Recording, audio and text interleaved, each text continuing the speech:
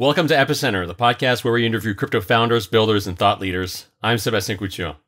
Today I'm speaking with Jerome de Tychey, who is the founder of Cometh and also the founder of ETHCC. I'm sure if you've heard him on the podcast before in that context. And today we're going to be speaking mostly about Cometh. And just full disclosure, I'm an investor in this project. But before we speak to Jerome about Cometh, I'd like to tell you about our sponsor this week. DEXs are great, but they're vulnerable to problems like MEV, failed transactions, and high gas costs. CowSwap tackles these issues head-on and offers a new type of trading experiment. It's built Magnosis. CowSwap is a meta-DEX aggregator. That's right, it's a DEX aggregator, and it fights MEV by matching overlapping orders directly. So if no coincidence of wants, that's where the cow comes from, is found, then trades are settled on a variety of underlying on-chain AMMs, depending on which pool offers the best price. So give CowSwap a try and enjoy perks like no gas fees paid on failed transactions, optimized transaction management for multisig and DAOs, as well as some other fun and entertaining surprisings. Head over to cowswap.exchange and start swapping today. Jerome, thanks for joining me today. Thanks for having me. I'm sad I had to give you an investment ship to get on the podcast, but that's definitely worth it. Yeah, no, but you know, it's funny because I was thinking about this before, and I first found out about Cometh because our mutual friend Simon Polero was came into the office one day when I was working at Adan, and I was like, I saw him like doing something kind of weird on his screen with this like these ships and stuff, and I was like, Simon, what are you doing? He's like, oh man, I'm staking my Must tokens and I'm getting dust, and I'm like, building these ships and everything. And I said, okay, that's too much for me. Like, and I just went back to work. And then, as time went on, I started like learning more about the project, and yeah, finally like ended up investing in the project. But yeah, I think this is really a cool project because it introduces people to DeFi without actually like knowing, like people could play the game and like not know that they're interacting with all these DeFi primitives. And I think that's what's really powerful. So, our listeners probably know you as the guy who organizes ETHCC, and, we had you on the show a couple of times when we went to the conference, but, tell us a bit about yourself. Like, who is Jérôme de Tychey and how did you become involved with the Ethereum community? And, I think what a lot of people don't realize is like you had a really important role in the early days of the French Ethereum community. So tell us a bit about your journey. Okay. And this journey has been an amazing one. Like most of the people, that has been a little early in the space, but it's been great also because we had resources like Epicenter. So it was like when we were preparing this interview, I told you like one of my childhood dream, like a blockchain childhood dream, was to be one day on Epicenter, because like I learned a lot watching some podcasts. I remember Vlad Zamfir's early podcasts and others like Rick Dudley and so on, or even Vitalik on the podcast. It really convinced me to get even deeper on Ethereum and learned a lot from this podcast. So I used to try to do research in economics. I started a PhD back in 2011, and then I couldn't find the proper financing. I couldn't find the proper subject. I was struggling and decided to be an economist in private institutions, in public institutions. Back in those days, I learned about Bitcoin. The very idea of doing money without central bank was very appealing. I found it super interesting. And looking back, I was teaching courses in economics at different university, and I'm now also a professor in economics at an engineering school. When I realized what Bitcoin could be, or what crypto asset could be, I also realized what the lack of understanding of money, even in economics courses. So it was my rabbit hole. I wanted to get deeper into it. I wanted to understand it better. I wanted to participate to whatever movement was going on at this stage. And I soon decided to do some mining. did bad investment in buying because I bought GPUs when the network was switching to FPGA. And then to ASIC. So every time there was a change in the technology, I was less and less effective in my mining return. And I discovered Ethereum this way. Like I wasn't too connected with the crypto communities. I didn't participate to the ICO in the early days, but when the network went online, I just switched my miners there and tried to do something. This is where I get to meet people from the French ecosystem, like Simon that you mentioned before. And we were trying to get people together in 2015 about just meetups to discuss Ethereum, just meetups to discuss how to do a smart contract, how to run a mining software at scale, how to make sure that those things work. Can we overclock our GPUs? What could we do? So this is how the nonprofit called, it used to be called Asset, ASSETH.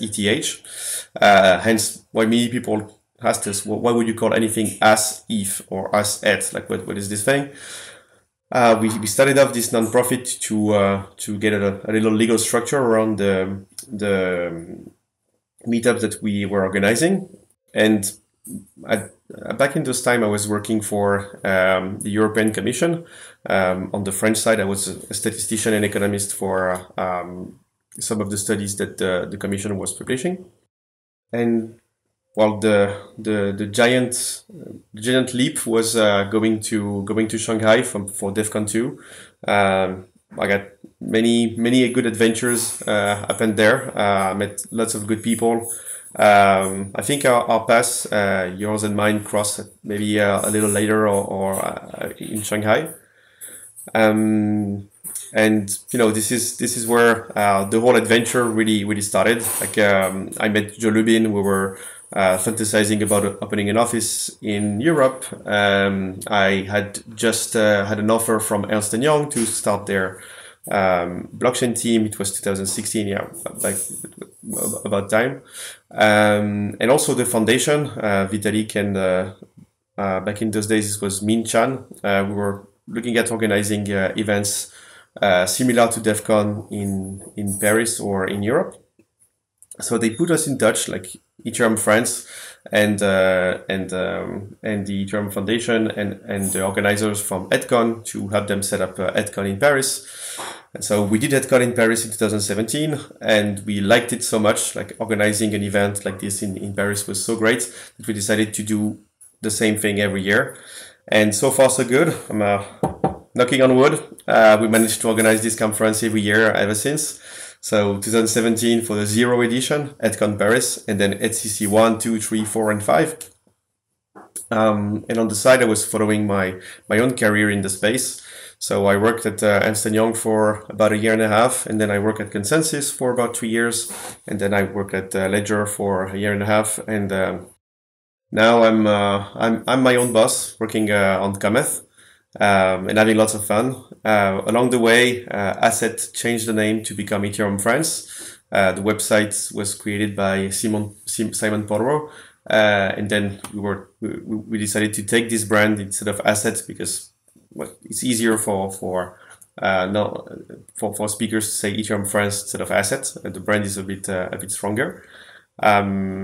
And yeah, we are at the moment preparing to open the sponsorship, the call for sponsors and the call for speakers for HCC next year, July 2022. I'm looking forward to seeing all of you guys in Paris, and also congrats to the LeaseCon guys for hosting a beautiful conference that happened last week. And shout out to Gnosis, who are doing such a great job. And I've been using CoSwap and testing it out in LeaseCon. It's pretty nice. I mean, with regards to like ECC, I'm always just so thrilled that like there's such a great conference happening in the city where I live, and like that I don't have to travel to go there. It's like I just go home at night. It's really great. And I mean, this year was amazing. Given the context, I think it was like a huge achievement to be able to like host ECC in such a context. I wanted to mention about ECC that we are still doing this conference. Well, we are doing this conference as a nonprofit and trying to keep the same vibe of just it's at cost. Just come, have fun. If you don't get a ticket because whatever reason it's sold out, just get there and enjoy the side events and so on.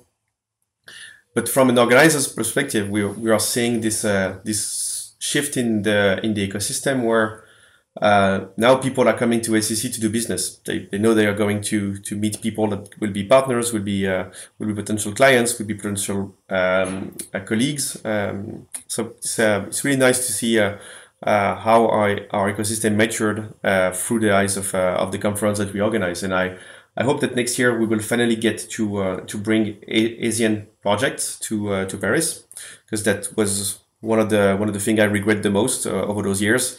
I think 2019 we were too young and still too much in the beer market to really get people to travel. 2020 people were ready to travel but got denied traveling. In 2021 it was too unsure for people to travel. So what I want for next year is that we really bring people from all over the world, not only the Western world in Paris, because it feels like so many things are happening in Asia that we are missing out, and we could continue accelerating and growing the cake for everyone by getting those communities together. There you go. So if you're in Asia and you've got a cool project and you want to pitch Jerome, we'll put the links in the show notes on where you can do that. So I just want to talk briefly about your role at Ledger, because you recently left Ledger as I think it was like global head of customer success or like some customer facing role. Because Ledger is such a pillar, I think, in like the French crypto ecosystem and like in the global ecosystem, like broadly, like, what did you take away from that experience, like working there? So the full title was global head of client success. So it's like clearly a role that's big and small at the same time. I was in charge of both the B2B and the B2C satisfaction of our clients. So whether you are the holder of the owner of a Nano S or Nano X, or whether you are a client for Ledger custody solution for enterprise, Ledger Vault, you will at some point have had to deal with me on the support, on what features you wanted, or what improvement of the wallet you wanted. The experience, well, first off, when you change job in the middle of COVID, it's tough to get to manage a team of 35 or 40 something. 40-ish number of people. So large team in transition was kind of hard to manage large team and in the middle of COVID. So you don't get to create a human link. So I had to work a lot on this to make sure that the team kept its cohesion. And also it was both an exciting time for Ledger because they were starting to fundraise. The bull market was starting off, but also they unfortunately faced some difficulties with the data leak, notably, or with crypto in general. Like new things happening all the time, new requests all the time to integrate XYZ. So personally, I had a very good time there. It was a very demanding role, but I learned a lot being in touch with individuals like Pascal Gauthier, like Ian Rogers, like Jean-Michel Payon, the guys in charge of the B2B division. And I got to see what a blockchain team that was trying to tackle the whole blockchain space, because Ledger is really not focused on Bitcoin and Ethereum. They are focused on anything crypto, focused on getting people into crypto one way or another. So I learned how hard it could be to support all of those networks at once. I learned also to see the constraint through the eyes of very security focused people, but not really from a smart contract perspective, but on how to keep your key safe. There are certain things that Ledger hasn't tried yet, and I cannot say if they will go there or not at some point. But the example of smart contract wallets, like Hypnosis Safe, for example, is doing, is something that is not taboo, but just weird from a purely pure Ledger set of mind. Those things are evolving, of course, but when I arrived at Ledger, I was like, "Hey, so cool, guys! I come from ConsenSys. We are doing lots of stuff about smart contract security, like smart contract as secure. Let's go!" And they were like, probably rightfully so. Well, guys, we focus on making good key generation and making sure that the people know what they are signing. So this kind of approach was really an enrichment for me, and I'm glad about my time there. I'm glad about the transition that I did between Ledger and Cometh, and they were very supportive. So yeah, I advise anyone that find a role on the job list that is at Ledger to definitely consider applying. It's a really good brand and really good team. Yeah, I wonder how Ledger is going to evolve, as crypto becomes more mainstream, because I think for like a lot of people that are coming into this space now, like there's like been the cycles, right? So like people that came in 2016, 2017, I think were fairly technically minded and had a good understanding of like how cryptography works for the most part and like the importance of holding keys and stuff. The people I meet now that are getting into crypto are like just like regular people. They're like total normies, And like I went to a party a couple of weeks ago, and like 4 or 5 people were asking me about crypto and how they can buy NFTs, and it's like it's a total new class of people. It's not the same as like in 2016. It's like your neighbor, right? And so the meme of you standing with your glass saying like they don't know I'm a hash mask owner. Yeah. No, it totally doesn't work. Totally, People yeah. are like, hey, you're the NFT guy. Tell me how you can be into crypto. So this, I mean, it doesn't help that I walk around wearing like T-shirts that say "Liberté, Égalité, NFT." But yeah. So and I think for these people, like the risk associated to like holding your own keys and like storing those keys. It's too much, and I think it's too complex for like this kind of audience. And so not to plug a competitor here, but like I've been working on another podcast called the Zen Crypto Show with my friends over at ZenGo, and we're trying to educate people about crypto.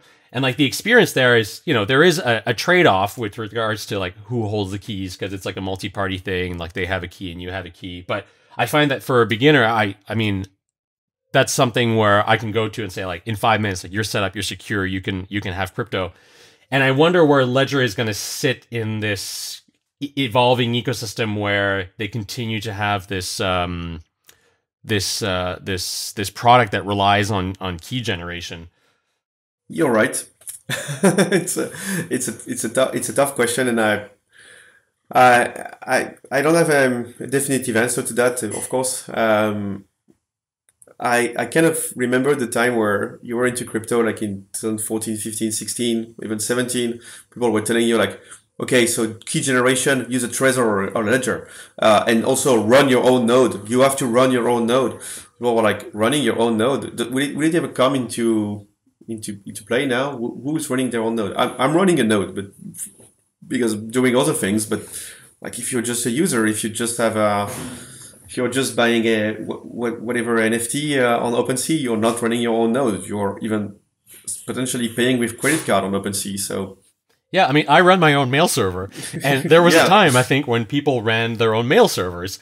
But at some point, people just started using Gmail, right. And not to make this a whole conversation about this steering, but I think it is a pressing point that people are not going to continue using solutions like Ledger if there is this kind of technical burden and like this responsibility to keep your keys. Yeah, right. But when you open up a Ledger and you do the setup.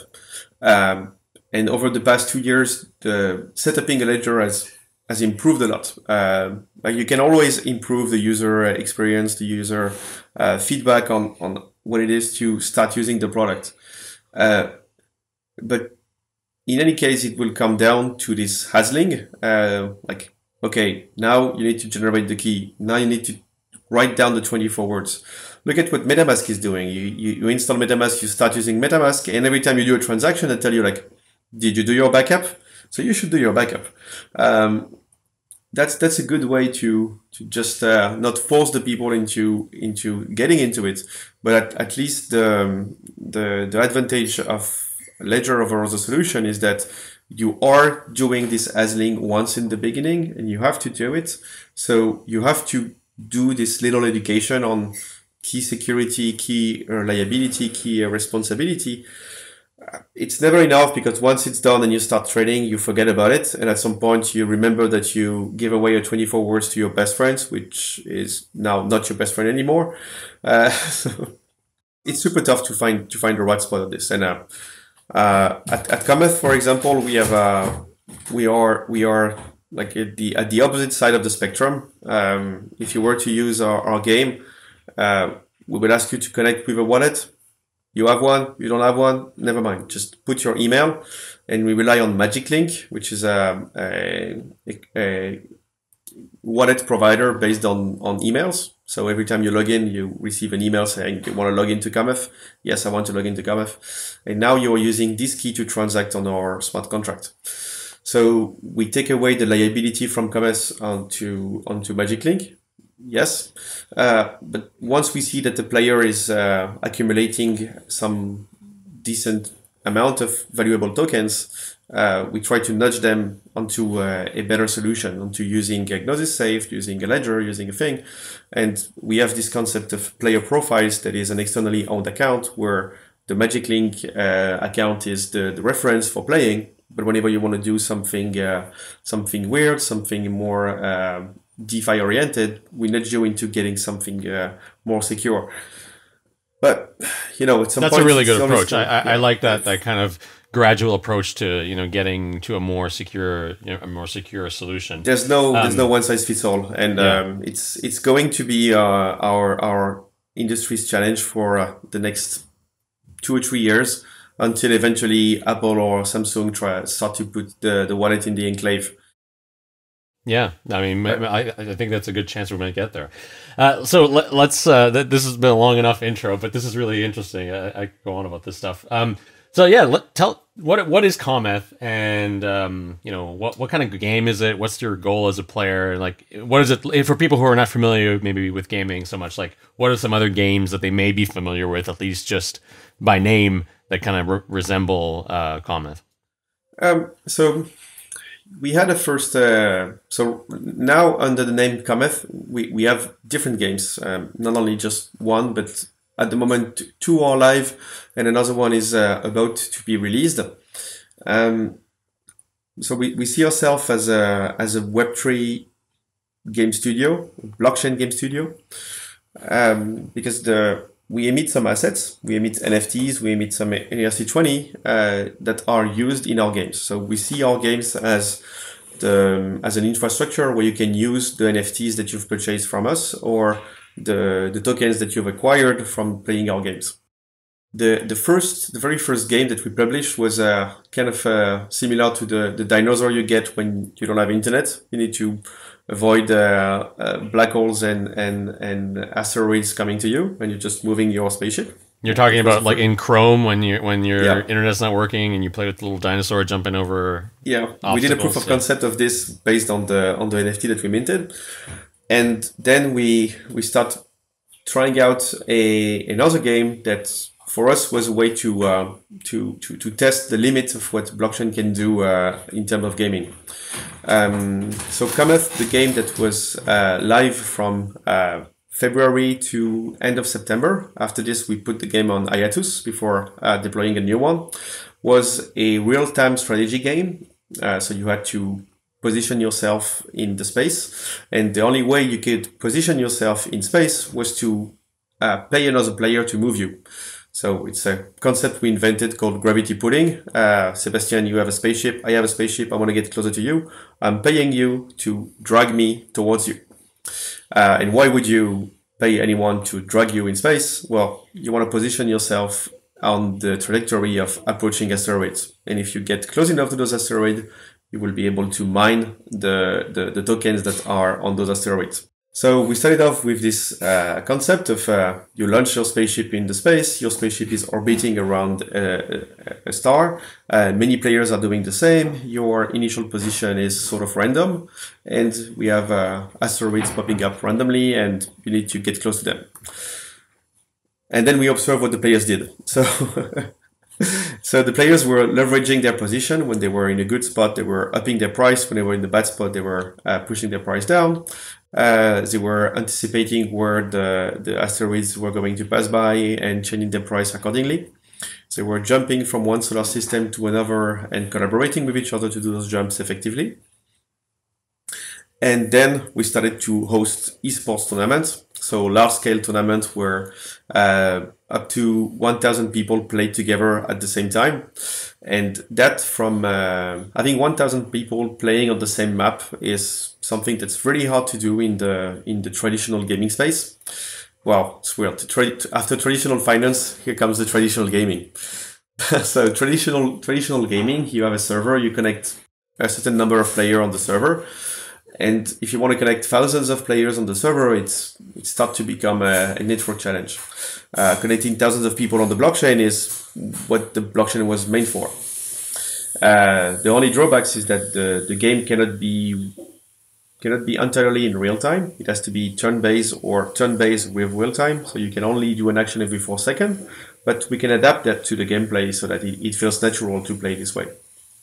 So that was the second game we published, and we had a little success with this. About 10,000 players tried this game, and gave us a lot of feedback to build better games next. And the way we are going to continue onto this is by building up an ecosystem of games that are all fitting together onto a large exploration space drama and role-playing game. But every time we ship a standalone game that get plugged into the whole ecosystem, and we battle test it and improve it as time go. Okay, so Cometh is becoming or will become an ecosystem of games. All these sort of like mini games or more or less big games, like all in this ecosystem. And when you're playing, there's interactions happening between those different games. So you might have like an MMORPG over here, and you might like have some other sort of gameplay over here, and then these games sort of interact together via the DeFi primitives that exist underneath. Yeah, that's right. Imagine this flow. You arrive in the game, you get a basic introduction of what you can do with this. You are the captain of a spaceship. You can recruit crew members. You can equip your spaceship with XYZ items. You can showcase your NFT in your spaceship, and you get to explore the space around you. You get to mine resources on different asteroids. You can get to go to a crafting bench where you can try to craft stuff. And soon enough, you realize that there are guilds of players that you may join and have a more of a social experience. There are some quests that you can do and learn more about the story behind the game, or the story behind the project financing this guild, for example, this guild or this quest. You may encounter another player that is aggressive, and he will ask you for a fight, or you may run into an angry mob and have to fight this opponent. But the fighting of an opponent is something that we call Cometh Battle, and Cometh Battle will be the next minigame that we are going to release. And as we balance and improve this game, we will make it fit into the global exploration side of it. You just said something here that just clicked with me, and when you said financing guilds, and I couldn't help but just picture an ecosystem where you may have investors that are coming in and financing teams through a DAO, and essentially getting like a return on that investment through the DAO, just like you would finance like an esports team or anything like that. It's like yeah, it's super interesting. It's just lots of different ideas come to mind here. Yep. Well, two approach to this. One that we have already tried, and another one that we will try in the short run, is that some of the esport tournament that we had were restricted in access to some kind of spaceships. So if you have a rare spaceship or a mythic spaceship, you can access the top tier tournament. It means that only if you were able to mint those rare NFTs or find them by chance or purchase them on the secondary market or on the primary market, you had access to those tournaments. Now, not all of the top spaceship owner are the best players. So we created a rental system where a player can say, hey, here's my Here's my Chancellor, a beautiful spaceship that we are in the game. Here's my Chancellor. If you want, you can rent my Chancellor, and I'm renting my Chancellor to any players that is in the top 50 or the top 100. And we have a revenue sharing scheme where you get 95% of your income with the spaceship, and I get 5%. This was the rental service that we put in place for the first game. We are continuing to build on top of it for the next game, but we want the players that are investing in those NFTs that have effects from one game to another to also be able to feature them and lend them to other players. Some armada, some guilds of players are already accumulating some spaceships in that view, like preparing for this kind of thing. And the other thing we can do with, what you mentioned about financing guilds and so on, is that content creation can be brought into the game in the form of NFT enhanced experience. So let's say you have an AV NFT, like you equip this AV NFT, and now you get access to 3 or 4 AV quests. In those AV quests, you get special things that were a special experience that was created by our team and the AV team, getting you to different systems, getting you to different game mechanics. And at the end, if you manage to win the quest, you can win a little bit of AV token or win access to a specific thing related to AV. So it gives those social NFTs or just beautiful piece of art NFT that were created by those projects, also a game utility, and can be enhanced with the rental service that you can say, well, I had this quest, I managed to go into this quest, so now I'm going to lend my NFT to Sebastian, so Sebastian also will have this same experience as me. How many users are playing the game, and I don't know if this, what is the game's market cap?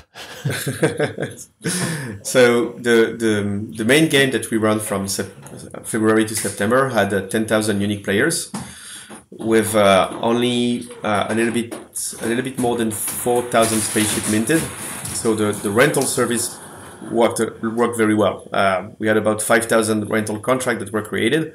So players had the choice between getting a really cheap spaceship and trying out the game in a reduced area, like the size of the game when you had this nearly free spaceship or sometimes free spaceship was not really big, or they get to rent a better spaceship and go in the wild. So 10,000 players tried the game. About 2,000 played monthly at the peak of the game, and a little bit more than 700 were playing daily. The game was very active in terms of transaction being signed and sent to the blockchain.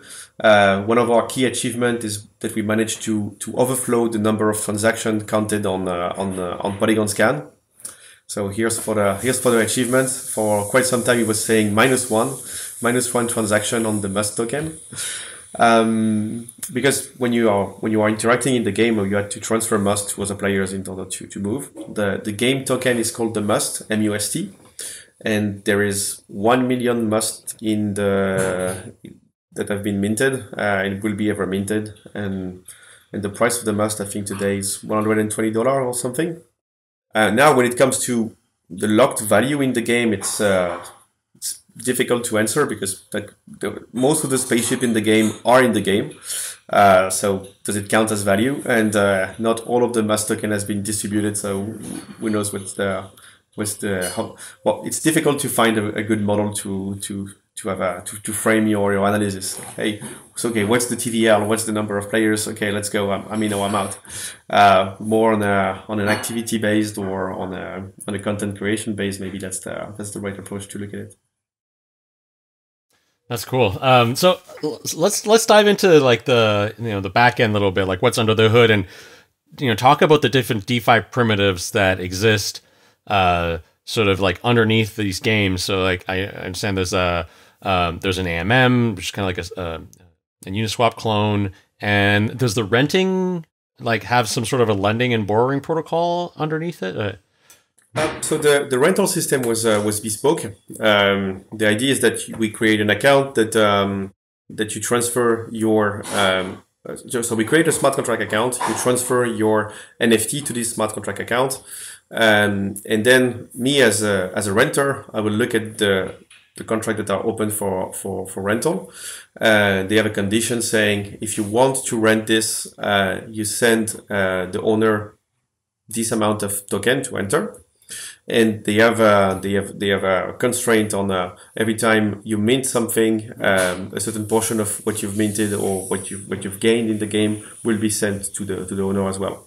So the rental system, how it works is a simple externally owned account with different roles. The owner of the account will be the person that owns the NFT, but the operator of the account will be the rentee. And now this rental account manage a whitelist, that is the contract that the person is allowed to interact with, and those contracts are the contract of the game, of course. So it's a straightforward way to do rentals in the first place. We have some improvement and things we want to add to this rental system, and we'll work on this for the next version of the rental system. On the side of this rental system, there is, as you mentioned, an AMM, a Uniswap fork. We call it Cometh Swap. It's not Cow Swap. It's Cometh Swap, and it's a decentralized exchange built on top of Polygon at the moment, and that lists a lot of gaming projects in this AMM. The reason why we wanted to have an AMM is that the fees that are generated by the AMM are sent into the game. So the more the activity of the AMM, the more things are sent into the game. And also we rely on the AMM to create game experiences. So in the next version of the game, something that we are working on right now, actually, is the crafting system. So when you have two resources, you can combine them into a new item. But how much of resource A and how much of resource B you need to put in is actually based on the state of the pool from A to B in the AMM. So we rely on the routing of the AMM to create dynamic recipes for items. So this way we are stabilizing the economy of the game, so that if there is an excess of any resources, it translates itself into it doesn't translate into an excess of any items that can be crafted with those resources.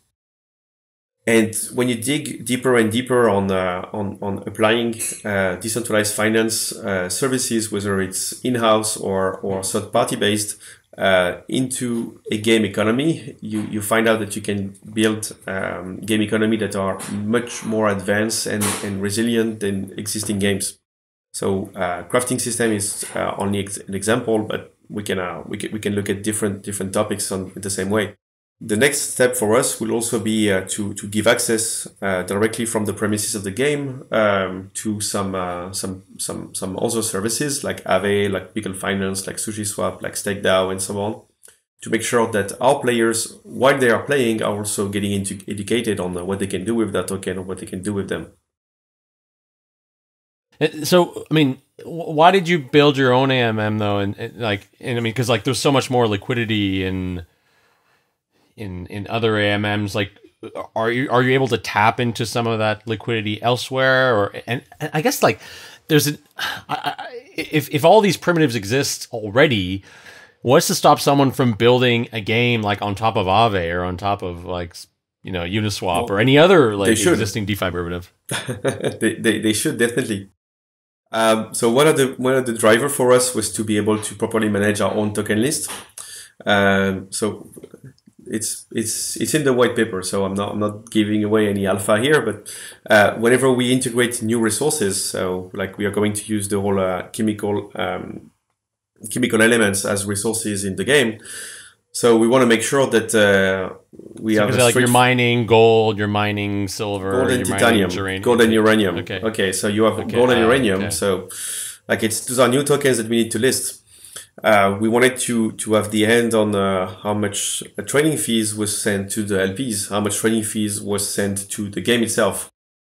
We tried to make a link between having the NFT and having a say in the game, having a stake in the game. So the fees that those simple DeFi primitive collects are meant to be redistributed to the players, or are meant to go either directly or through the game to the players. So relying on a third-party DEX for the AMM was clearly not considering this AMM as a public utility for the whole game, which it came clearly as pretty soon when we started to conceptualize the game. On the other side, having lending protocols is really hard if you don't have the proper liquidity. Today, the game can very well live with not so big liquidity, not so big volume, because it's restricted to the community of players we have. And so I think we are very happy by running our own DEX at the moment. It may change in the future, but it also facilitates so many things in terms of integration and ease of use for our players that it's fine to do so. But I think the next play, if we were starting to have liquidity problem, would be to use an aggregator like 1inch or Paraswap and expose that to the players. It's just that the token that we want to feature, the token that we want to showcase, we want to have direct access to them and to how the AMM is dealing with them. Also, if you want to do some liquidity mining operations, like giving away some MUST to some liquidity providers, it's much easier to have the end on your own AMM in this case. And right now, it's not too cumbersome for us to entertain it and manage it. So we will continue this way, I think. So you mentioned MUST. So talk a little bit about the native token, or tokens MUST and Dust. What are the roles in the game, and how do they interact with each other? So the MUST token is the utility token of the game, and when you are staking MUST, you are getting Dust. Now, what can you do with the MUST? With the MUST, you can pay for in-game transactions. So most of the game product, or most of the services in the game, are labeled in MUST. So if I wanted to come close to your spaceship, I would have to pay you in MUST.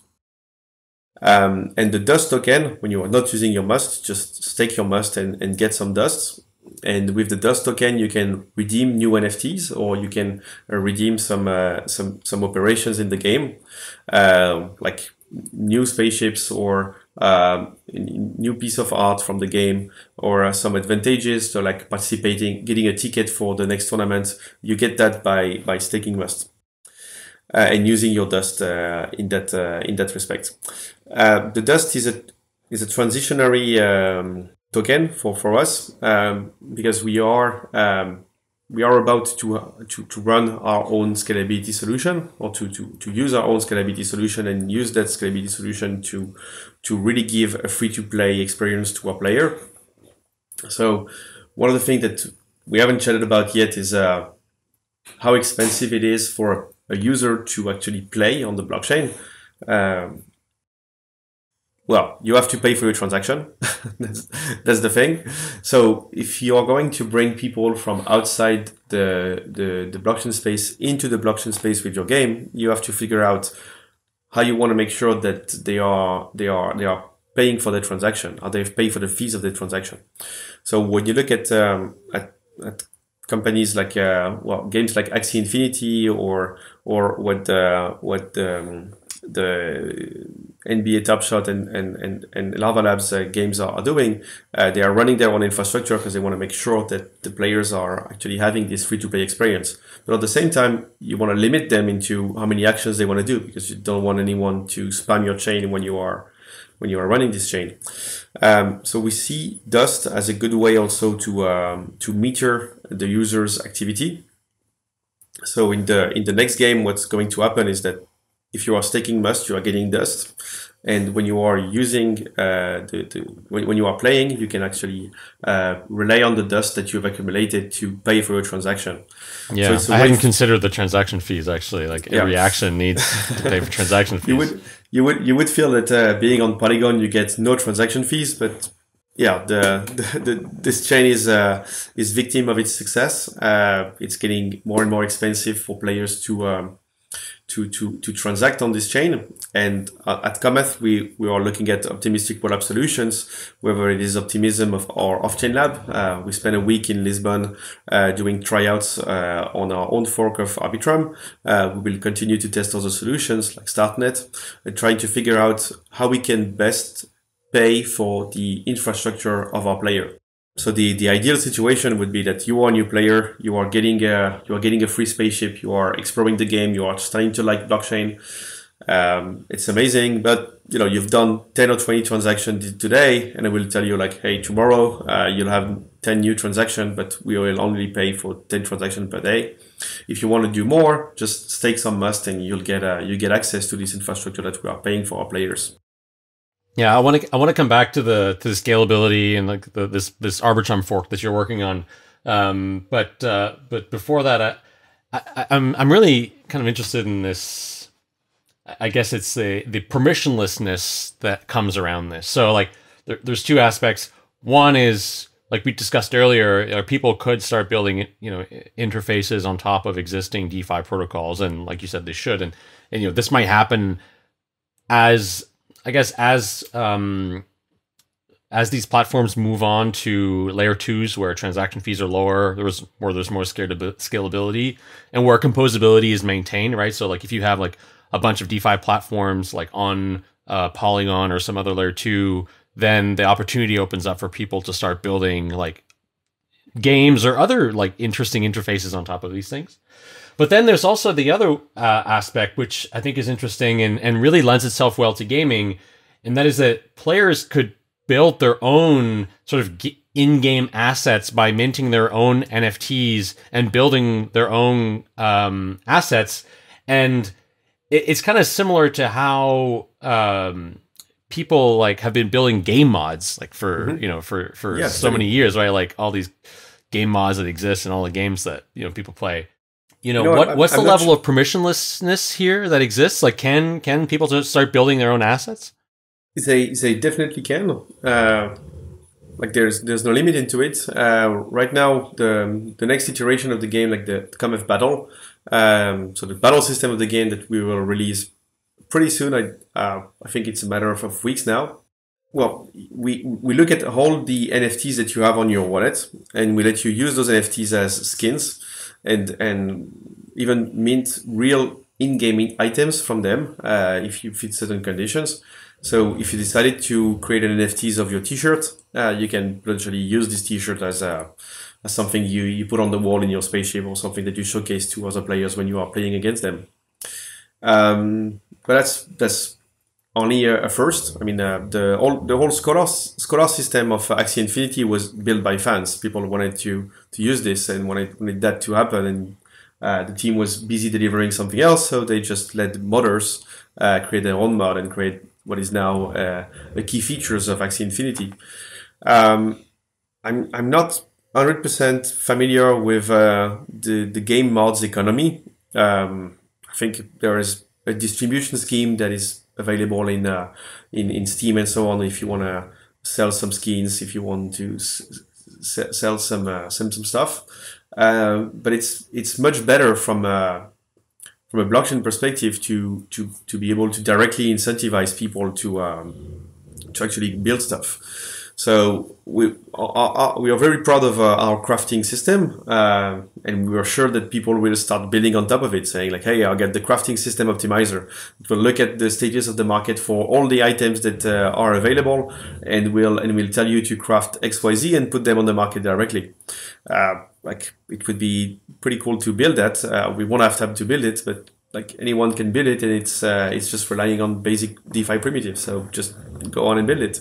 If you end up having something super cool like this, it's cool. So to consider the overlap that can then happen between like different games. So like there could be like Cometh and then some other games, and the composability allows for those skins and those mods to overlap and to like jump into other game ecosystems and like universes. So I think that's like a really interesting idea. Yeah, it's from Cometh's perspective, it's an amazing way to do cross-pollination. Like, say we create a set of quests for anyone that has a Doki Doki Finance NFT. pretty cool gashapon project where you put some coins in the gashapon machine, and the gashapon give you a special NFT.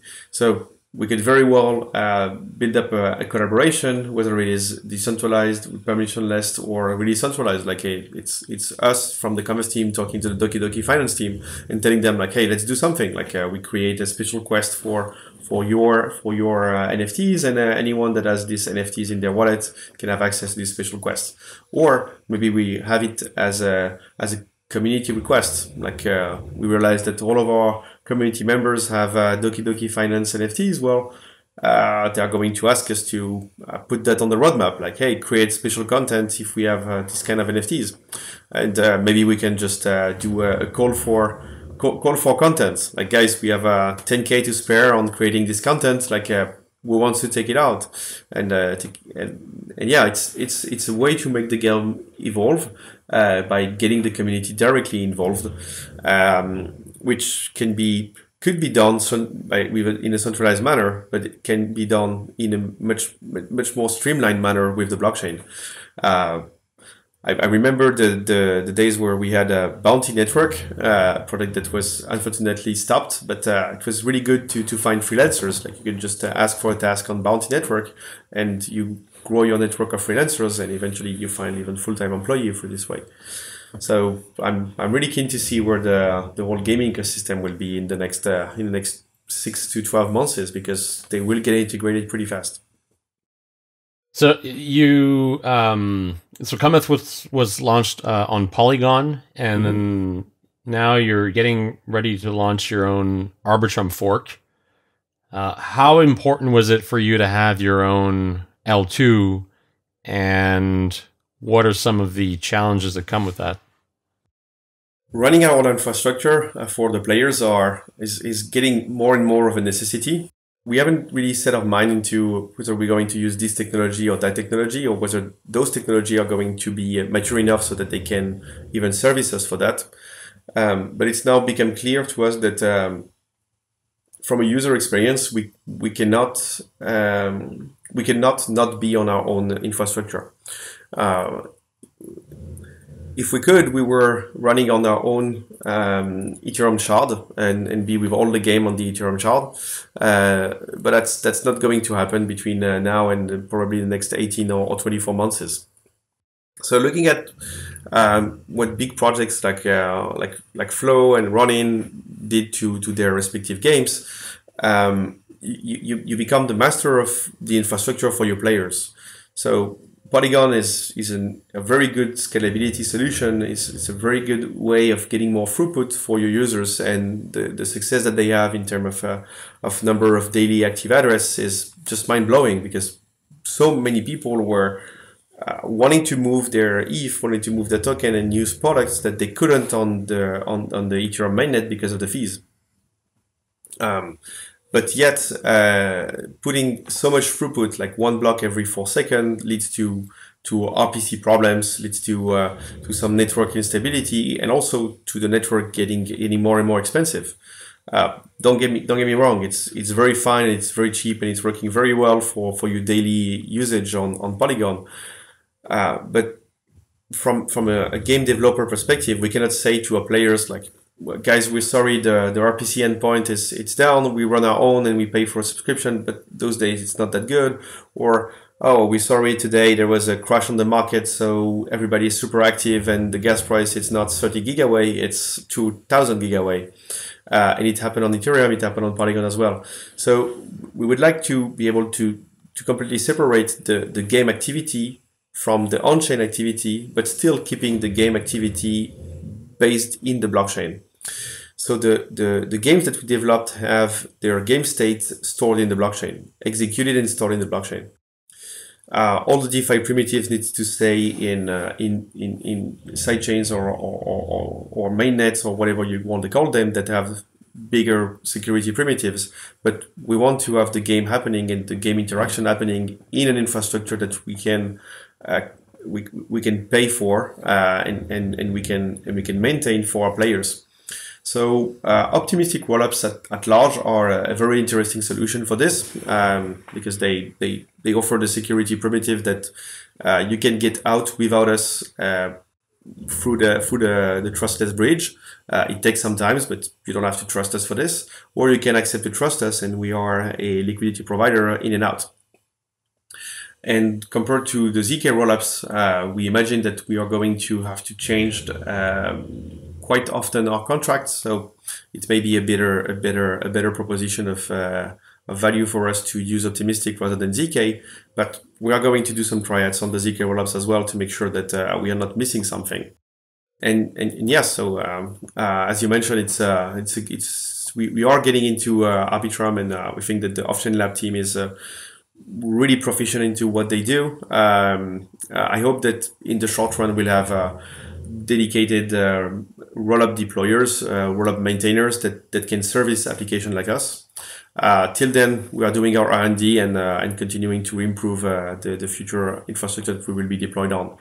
But it's good for us to be able to say to our players, oh guys, we're sorry, the sequencer is down, so no in and outs over the next 2 hours, it's our problem, and here's updates on what's going on, rather than having to rely on a third party telling us that, oh, stay tuned, we are going to update you and so on. We want to be responsible for this. It's better for the overall experience. Are you concerned that, because like one thing that I think is really important here, and if we go back to what we discussed earlier, and like all of the composability and the interactions with like other NFTs outside of the Cometh ecosystem and interaction with AMMs, etc. Like as this ecosystem grows, are you concerned about composability starting to present a problem? Because like if all of your stuff is on one layer 2, you know, you need to create bridges basically with all the other layer 2s or all the other platforms. How does that like work? Yeah, so it's definitely an issue. So also something that makes us a little bit more bullish for our use case on optimistic than on ZKs. Like I said, it's not set in stone. We are trying out and considering different options. But composability inside an optimistic rollup is quite more doable as far as I know for the moment. So that's one thing. And then if you put yourself in the shoes of the players and you're like getting uranium, getting gold, crafting this new thruster with uranium and gold, and putting that on the market, and or using that for yourself. And at some point you get bored with the game and you want to sell those items. Well, you sell those items on OpenSea or on a dedicated market, and you get some ETH, or you get some Matic for it, or you get USDC for it. And then you want to do something with those tokens that you had. You want to put them on Aave, you want to put them on SushiSwap. Well, we are not going to beg those projects to come and be live on our rollup. And I mean, they should stay where they are and they should follow their own lead. But as long as the rollup or the scalability solution that we use is plugged into a bigger chain with all of those public utility, we can streamline the interactions between the rollup and those public utilities for them, and give them a good experience on using that, and eventually also paying for the gas for them, so that they can use it for almost free. And then the composability problem, we're coming back to how we frame the thing from a user perspective. The player profile for us should be an externally owned account, where he or she has a good way of logging in and using a game-only wallet that can be connected with your email, or can be connected with a notification on the phone, or something that is really handy, and that you don't have to carry over a specific IoT for it, whether it is Ledger or Trezor. But once you are creating your user profile, well, why don't you declare that you want all the withdraw to go to this account that you secure with a Ledger? Or why don't you want to say that you have this is your Polkadot address, and you have lots of Polkadot NFT on it. Or this is your Tezos address and you have lots of Tezos NFT on it. So once you declare that from your player profile, for us it's not easy, but it's doable to fetch the data that you have on your wallet and tell you like, oh, that's cool, you have this this Tezos NFT, like, do you want to showcase it in the game? Like, you can use it. That's fine. Like, we collect those data for the players and we give them an enhanced experience, just looking at the other wallets that they have.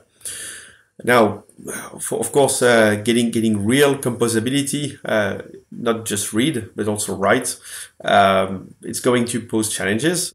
I don't know where it will be going. If there is any good project or good initiative to enhance the composability from a write perspective between different chain, we would gladly participate to a Gitcoin operation with them, or give away some funding and grants for this, because it's going to be key in the future. As I don't expect the blockchain system to centralized or over merge into just having two winners, Bitcoin and Ethereum. Other chains are here to stay, and other solutions are here to stay, and for the greater good, because they all have a specific value proposition for the users. So let me ask you this: if you had not been so invested in Ethereum and like in that ecosystem, try to extract your, Jerome de Tychey, the guy who's like, launched Ethereum France from your personality. Like, why not build this on like something like Solana or on Cosmos, where transaction scalability is like not an issue, and you have full composability with other apps? Like, technically speaking, I'm just like playing devil's advocate here. Like, technically speaking, that feels to me like a better solution, because you don't have this issue with composability, especially with a game where the cost of transactions needs to be super low, near zero, and you have lots of transactions. It's like every action is a transaction. So we are not building on Solana. We may or may not be be building on Solana in the future. That's still a possibility for us. How to I can see the inner contradictions. Well, I think it's a bit early for us not to go on a mature chain like Ethereum. When you want to build on a new chain, and by new chain I say not fully EVM compatible chain, so not an EVM chain. My own experience with starting in the early days to do some Tezos stuff, some Cosmos stuff, some Polkadot stuff. I've run nodes on those chains. I've tried to. I want to experience the chain by myself. I want to run a node. I want to try to do smart contract. I want to install the wallet. I want to like spare $20 of the local token and try to use apps and make my own decision, make my own feeling about this. We haven't tried enough, deeply enough Solana to have a final decision on where if it's good or not to go there. But trying out other protocols, like the experience was all the time the same. Like the first years, there is a need for standardization, a need for reusable code, a need for reusable audited public utilities code that you can pick and install. You need to have a good access to a wallet, and I heard very good thing about Solana's wallet, by the way. Before you decide to put 5% full time on translating your stack into this new chain. What's good about Ethereum and the EVM franchise is that everything is already built up and everything is being redeployed. So I go on Near protocol, I go on Aave, on Avalanche, I go on whatever EVM chains. I got my own. I got the old comfort, the comfort of having access to SushiSwap, to Curve and Aave. I got access to the ERC 71 and 1155 standard that deployed everywhere. I got also sometimes access to a good market like OpenSea. So it feels just direct to go there because we are at a stage of maturity where we are not preparing for having 10,000 users. We are preparing for having 200,000 users. So from a strategic perspective, do I go on a chain that already has those 2,000 users and I'm going to try to get a subset of them? Or do I go on a chain that I've just launched with many promises, many good people building on top of it, and that may or may not be there when I'm ready to go there? It's a tough strategic decision to take, and also you get pressure from your community, from your investors, from whoever saying you should really go on Solana because it's new and it's great, or you should really go on Definity because it's new and it's great. But then when it comes to productization, you want to have the product that works. And we've seen so many projects that are super ambitious in what they want to deliver, and encounter so many blockers, so many things that they need to solve before being even ready to ship. We don't want to fall into that trap. We ship and ship and ship and ship, and at some point, if we encounter a big problem, we switch to another chain. But focus on shipping and having things that can be used by our users. Well, as an investor, that's the answer I wanted to hear. So. No, but okay. I think you're right that you get all the stack that comes with the being in the EVM franchise. Well, we should make sure that we are not getting resting too much. It's the EVM franchise. Everything is ready. So are we being too comfy, or so comfy that we don't want to use something else? We need to stay curious and continue to try out new things. Yeah. I mean, I guess like the thing that I see as the biggest advantage of being on a chain like Solana, or even like building a Cosmos SDK chain, is the user experience of especially when attracting new non-crypto users. 'Cause we're all familiar with transaction fees and like moving things in and out of Polygon and Arbitrum and like having to bridge and this sort of thing. But to a novice user or like a total non-blockchain user who's just like, hey, this is a cool game. I heard it uses a blockchain, but like I just want to play this game. All those layers of complexity are unknown, and then as a game developer, you kind of have to build the game dynamics that kind of mask those. So it's like moving to another another galaxy is like bridging over to another thing. Like you have to create, and so there's there's two parts to that. There's one is it creates opportunities to create interesting game dynamics in terms of the interface, but at the same time, it's like all this kind of technical complexity. Yeah. Well, let me. All the NFTs or the spaceship NFTs that we've minted are initially minted on Ethereum, because we want to have them. We want to have them to give them a canonical existence on the biggest available chain. Okay, well that's right. We mint on Ethereum, so we started to mint on Ethereum in January 2021. Some people bought those NFTs, and we were saying them, hey, in 4 weeks, we are launching the first version of the game. It's going to be on Polygon. It's going to be super fun, but let's go. And then the date arrived. I think it was the 9th of February. And we're like, okay, guys, the bridge is ready. We had deployed the bridge. We had made sure that our contracts were both on Polygon and on Ethereum. Well, that's another constraint that we haven't mentioned, is that if you are not running your own infrastructure on the scalability solution that you are going to use, you need to rely on the team behind this, the core team behind this scalability solution that you are using, and get some of their bandwidth and ask, hey, do you want to, hey, please help me out. I need a copy of my ERC-721 contract here and there. So another hurdle that you have to deal with. But then the date arrived, the bridge opened, and you'd say to people like, hey guys, send your spaceship on Polygon. First step. Well, no, sorry. Approve the sending of your spaceship on Polygon. Send your spaceship on Polygon. Okay, now switch your MetaMask to Polygon. And we were one of the supporter of the pull request on MetaMask to make sure that we can push the change of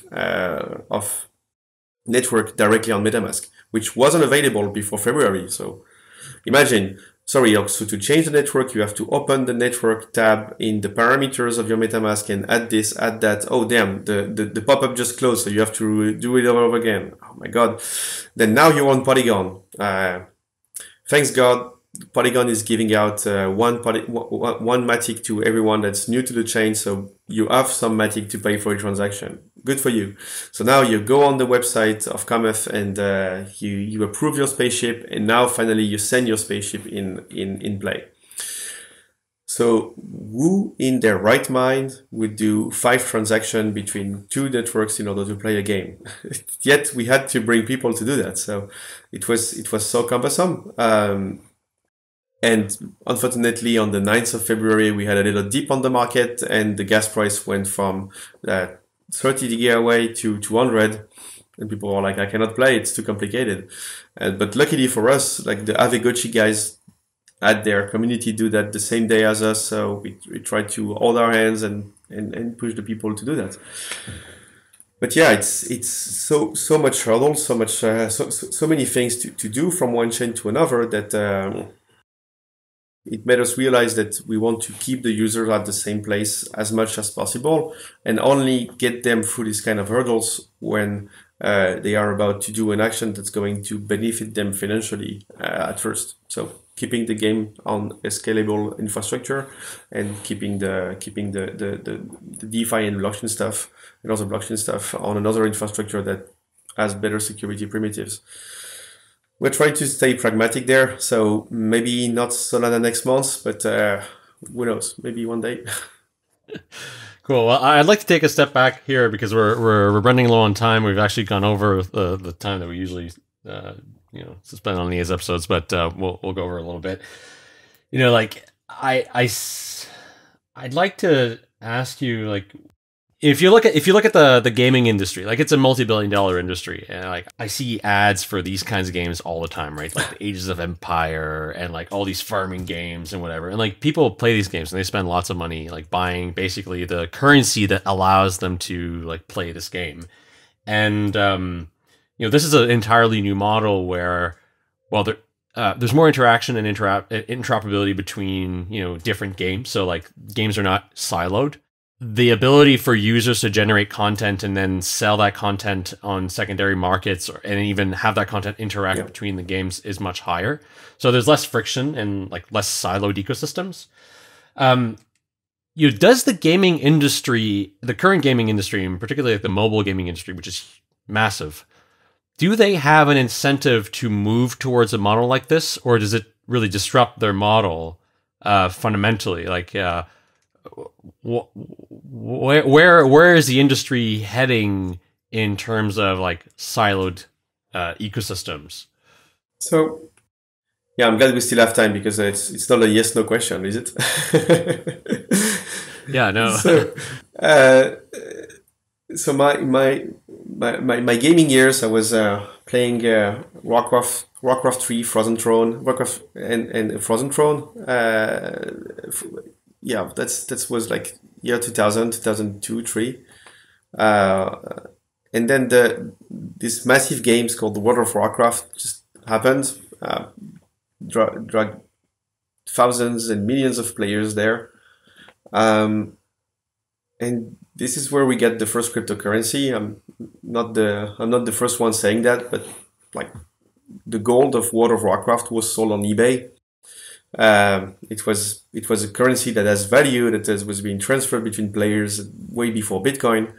I think Vitalik famously said that he got into blockchain because he was tired of having his favorite characters being nerfed in World of Warcraft, and players that were selling their accounts, selling their best gears, or selling gold, and being convicted by Blizzard, got their account banned or got their subscription terminated. We are going from there to a massive interconnected game asset industry that's going to definitely change how what the classic business model for a game is. So I understand that if Blizzard is looking at me, Jérôme, just join World of Warcraft, play 3 weeks, and be like, well, I want to be level 60 right away. And Sebastian is selling his account, so yeah, how much do you want for your account? $200? Yeah, set, done. I'm buying your account. And Blizzard will say like, well, now Jérôme is level 60, he will have access to the final stages of the game, but couldn't have milked Jerome for 12 months on his way from level 0 to 60. So like my subscription model is done. Like the subscription is your NFT, the subscription is your account. You are selling your account, you're giving away your subscription to someone else. Luckily, like I can as a blockchain game studio, I can say, well, I get 2 or 3% on every trade on the secondary market as long as you do it in my market. You can go OTC, of course, but I can maybe get a few pieces of revenue on this secondary market, and I'm very willing to take this trade-off of putting everything out of the market and liberalize it. And just getting a cut, even a small cut on the volume that's going to help the studio continue to create content for those assets. I think that's a much more sustainable model than trying to systematically appeal to tricks, psychological tricks to keep people from playing and buying and being addicted to the game and to the mechanism of the game, just by saying, hey, this is out, you're paying for the NFT once, you are paying for some transaction eventually, you can resell your NFTs, you can do this, you can do that, it's an open market, and we are building an infrastructure for those NFTs and those tokens, so come and have fun with us. And if you like what you're saying, well, you are a community member, you are a member of this infrastructure as we are, and we are here to continue delivering content to you. So I really hope that we'll see a supercharged version of successful mobile games that we see today, but with a blockchain state, with a blockchain mindset, and yeah, let's see if Apple Store and Google Store will let us live there, but as long as they do, I don't see why we wouldn't succeed in this. So yeah, I know that Apple did appeal to the decision of I don't remember which trial it was that said that they shouldn't take 30% on every in-game transaction or in-app purchase. Yeah, it's the whole Fortnite thing. Yeah, Epic Games. Yeah. Yeah, but Epic Games seems to be very open to this. So definitely Epic Games is a place where NFT games is going to thrive. I hope iOS and Google Store will be the same. So just crossing fingers there and hoping for the best for the gaming industry with a blockchain mindset. Yeah, I mean the mobile ecosystem and the mobile stores essentially are, I think, like one of the big barriers to this taking off. I think like it may take a while. I mean, at some point in the past, Bitcoin wallets were forbidden from the Apple App Store. Yeah. That has changed, and there does seem to be a shift now with like there's new rules now about Apple letting app makers like allowing them to get their customers to go outside the app to pay. So there does seem to be a shifting mindset, and as crypto becomes, I think, more mainstream, these things are also going to, come with their own complexities, but also like probably open up a little bit more. I think. You also said like will the current mobile games adapt to blockchain? There's a fairly good reason for them to adapt, because the community, the blockchain community, the people that are having tokens on their wallets, the millions, I don't think it's 100 of million people, but the millions of people that have Ether on their wallets are actually a community that is really loving crypto, really loving blockchain, and they want to play blockchain stuff. They want to play blockchain games. So there are a niche of its own that needs to be serviced, that needs to be entertained with proper games. So that's why blockchain games are thriving in the first place, in my opinion. And mobile game developers should definitely look at this niche and try to address them with blockchain-minded game. So it's a good trend, and I hope we will meet them halfway. Like us blockchain native companies trying to build games that is played by your sister-in-law and your mother-in-law and your nephew that didn't know anything about blockchain, but like, hey, it's a blockchain game, I want to try it out. And on the other side of the spectrum, the game loft and the likes that will say, well, that's cool, I can build Candy Crush chain or Candy Crush at. Hey, is Candy Crush it? It's Candy Crush, but on the blockchain, on the Ethereum blockchain. Yeah, let's just do this and try to appeal to this emerging community that is wants to have fun with our games on mobile. Yeah, I mean, I think there's no doubt that there's an opportunity here for gaming studios to do this. Now, whether or not they will do that shift, I mean, essentially, like these are now like very big companies with hundreds and thousands of employees, investors. Some of them are publicly traded companies.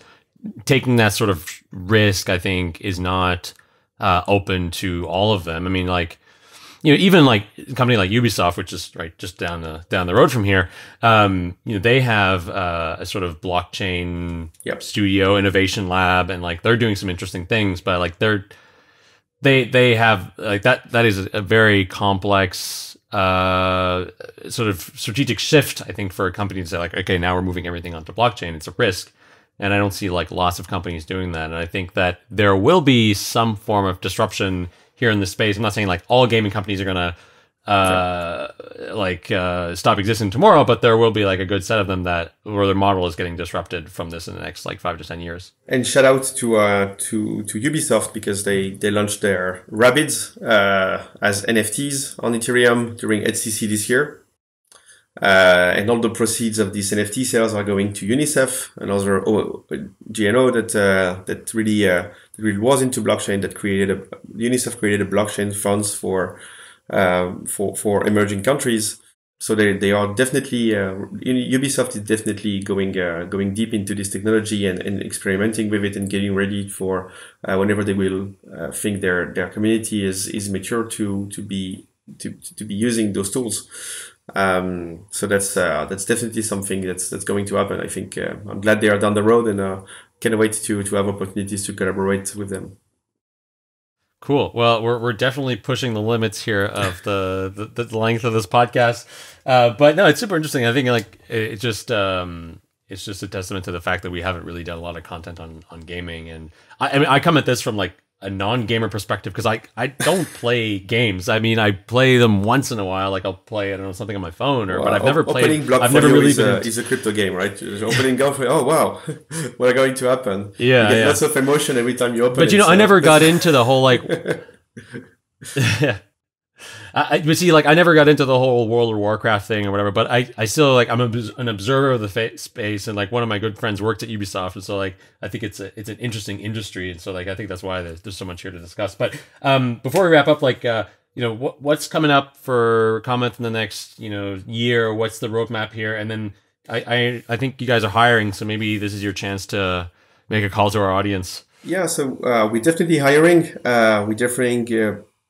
We are hiring for lots of roles. If you want to do data on blockchain, data analytics on blockchain, we're looking for guys to do this. We're looking for any full stack dev that is passionate about blockchain, passionate about gaming, and wants to get their hands on. They want to get their hands dirty. Reach out to me. We have roles open for this.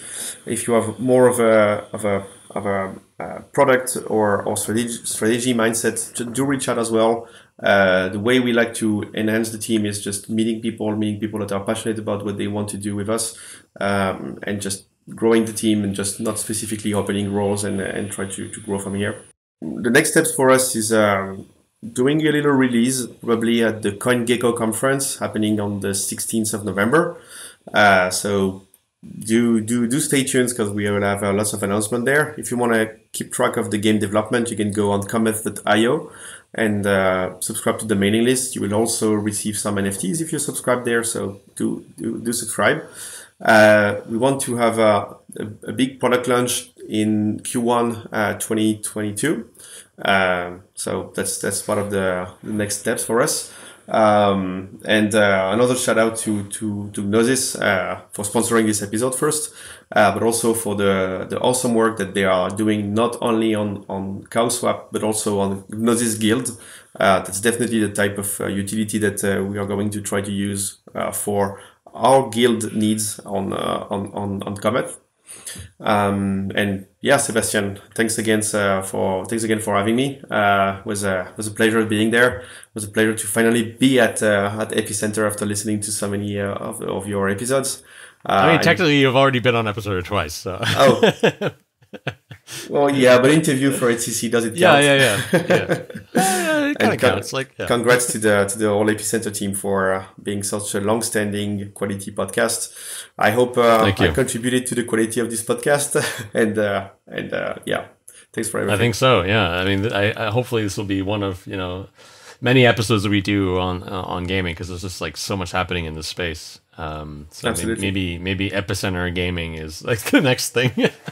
Well, the next big thing cool. you should try to do Joe. is having a Twitch channel with you playing blockchain games with your non-blockchain background. Just tune in and watch Sebastian play Axie Infinity, play Cometh, or try to make a living on My Crypto Heroes or whatever.